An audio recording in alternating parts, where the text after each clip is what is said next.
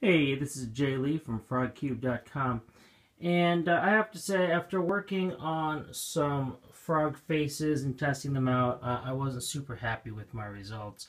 I just feel they didn't really keep the humidity in. I think that's largely because I worked on creating vents that were printed into the system small enough to keep fruit flies from escaping, but it easily let any humidity out.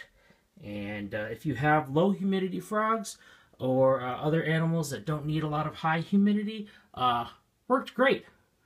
But I just felt the humidity didn't stay in like I hoped it would.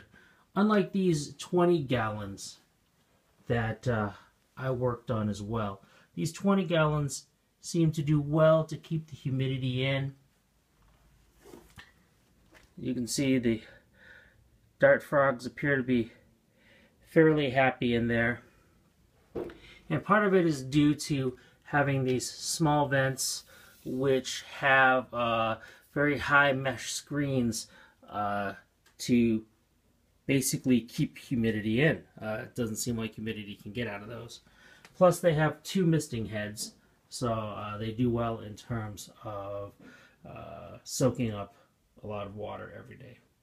Anyway, I'm probably not going to continue with some of this stuff. I'm not even sure where I'm going to go with this next. But, hey, this is Jay Lee from FrogCube.com.